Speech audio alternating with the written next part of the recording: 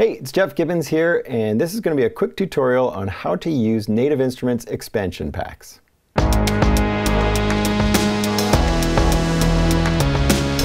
So for this video, I'm going to mostly be using Opaline Drift, which is a new expansion pack. And I'm going to show you how you can access some of the different instruments and groups and use some of the audio loops that come with the library as well. So let's get right into it. And as you notice, my Maschine is now in a nice wooden case built by artswooddesigns.ca. So you can see he makes all sorts of custom stands and record crates, and this one costs $130. It is fantastic. I just love it. I just got it today, and it just fits perfectly in there. So it slides right in and feels great. It's solid. The thing doesn't move when I'm playing, and this handrest is just really nice. So on to Opaline Drift. If I click the browser button, I'm sure most of you are going to want to start from scratch. So let's skip the projects and go over to the groups. So groups are where we're going to normally find our drum kits and start playing the pads. And so if I go over to the browser, so again, click the browser button, Opaline Drift, and go over to the right side here, I can see all the different kits. And if I press Shift Pre here, I can hear them.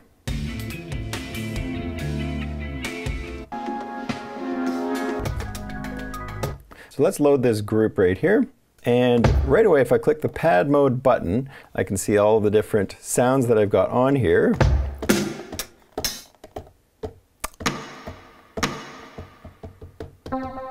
And one thing that you'll notice is that half of the pads don't do anything, which can be kind of frustrating if you come from the other expansion packs where most of them have a drum kit that you could sit there and play. You'll find that a number of these are actual audio modules, so you're not going to hear anything if you hit the pad button. And one thing you could do is go through your different sounds, and we can see that this one is an audio module. It's not doing anything. And if I click the plug-in button, you can see that it is indeed an audio module. And so right now what I can do is I can click the 4D encoder, and then go over to the right and change this to a sampler. And watch what happens if I load it as a sampler. Now it's going to play the loop.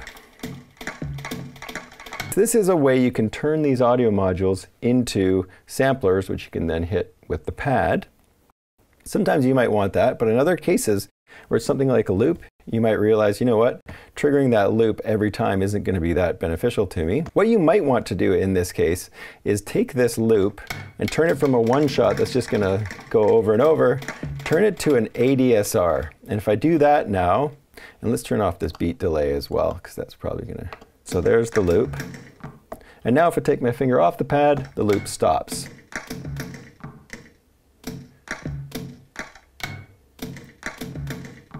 Okay, so we can sort of feel that loop happening there.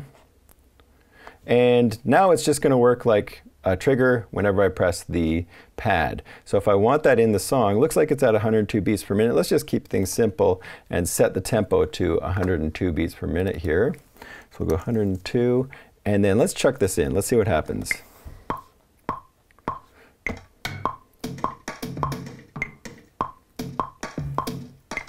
So let's shift quantize that. Actually, that went the wrong way. Let's move that over. And we'll just resize this so that it is exactly 2 bars long. There we go. And then now when I press play,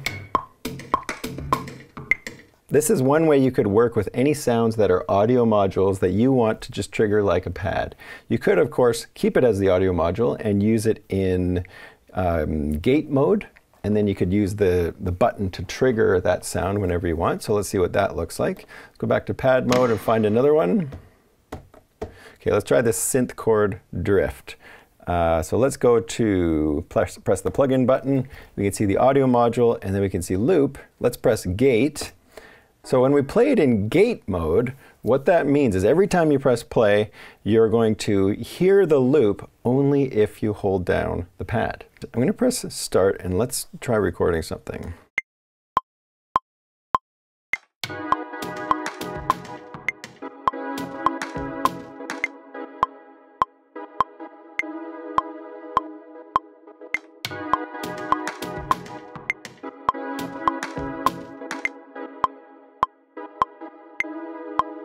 Okay, so now we've got a fun little sort of rhythmic thing happening with this pad being triggered only every time I hit the note. So what I'm going to do is I'm going to quantize these because I want this little gate thing to be perfectly on the beat.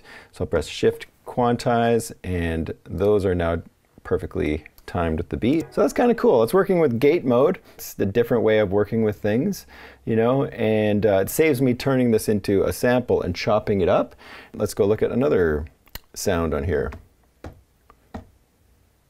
Okay, so these are all audio modules. I do wish that these packs would come with audio modules maybe in a different color, so then you could see right away that that's an audio module. It's not going to make a sound when you hit it.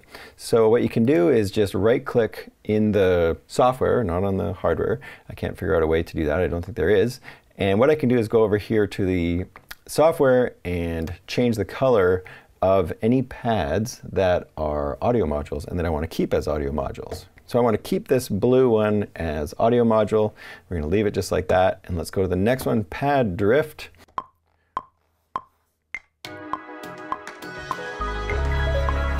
Okay, so I just pressed record and I chucked in all of these audio modules just by pressing the pad itself, by triggering the pad, and it chucks all of the audio onto your sequencer.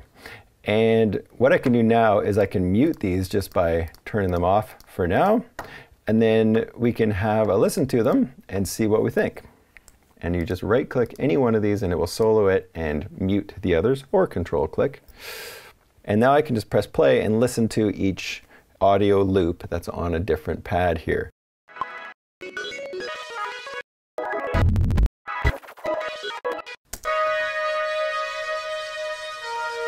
Okay, I really like this one, number 10. And what I'm going to do is chop it up into little slices. And so I'm going to load this onto a different group. So I'm going to go over to group A, and I'm going to press duplicate on number 10, copy that to B1. And so now we can see that same sound is now on pad 1. So now what I need to do is go over to my plugin instance, press that button. I click the 4D encoder, and then on the right-hand side, turn this into a sampler. So now you can hear the pad. I'm going to choke that. And what I'm going to do is go over to sampling, press sampling, and now we can see this entire loop in the little editor here. And I'm going to go to slice, and I'm going to start finding slice points for this loop. So let's see if maybe we'll do this manually. So what you do when you set it on manual mode for the slicer, for something like this where it's not really on a grid, and I just want to choose the specific points where I want each next slice to start, I click the first pad, and then as soon as I hit a point where I want another slice, I just hit the next pad, and it makes a new slice right there. So watch this. Okay, let's start it again.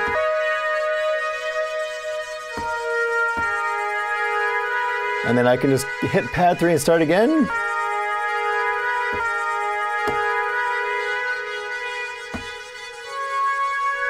I don't want that one. I'm going to undo it, hit this pad again.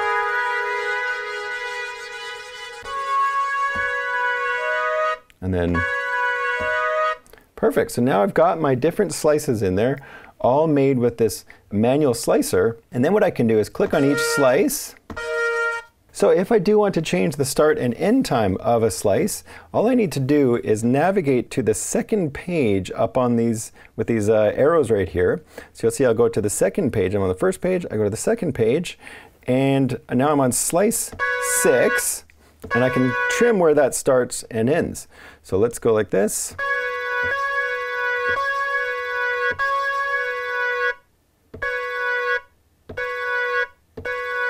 And then go to the next one. That works there. So I'm happy with the slices that I've got in there. So I hit apply and put it right onto the first pad in this group. And now,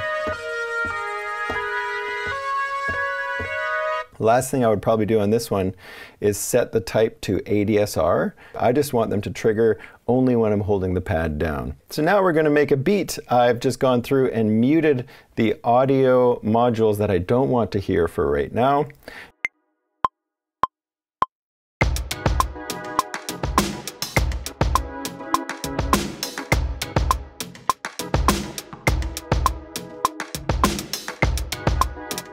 Cool, so we got a neat little beat, some kind of funky groove going on, and then now let's go have a look at this synth thing and see if we can work that in. Let's add some reverb onto this guy as well. Here's some meta verb.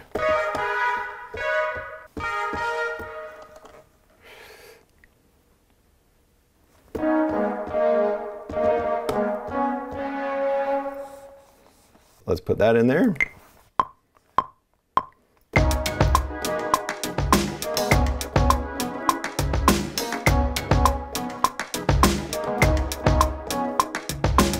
Let's go over to Group C and check out some of the instruments in these expansion packs and how you can access those.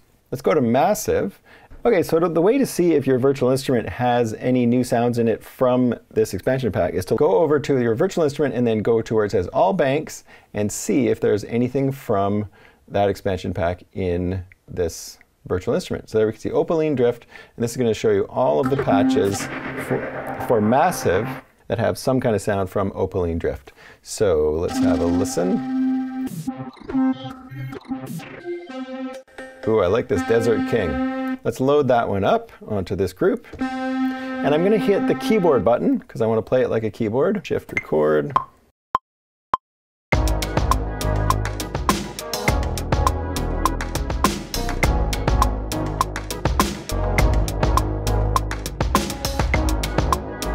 Now I've got a bass sound coming from Massive from the Opaline Drift library on this little song. Let's go to another group and then hit the browser. Get to Monarch right there. And then go to All Banks and scroll down to Opaline Drift. And then we can see the Monarch patches. So I just go through. Okay, let's try loading up this one. Hit the keyboard tab. And I can see I'm a few octaves too low, so we'll take it right up. Okay, that's fun. Let's record that.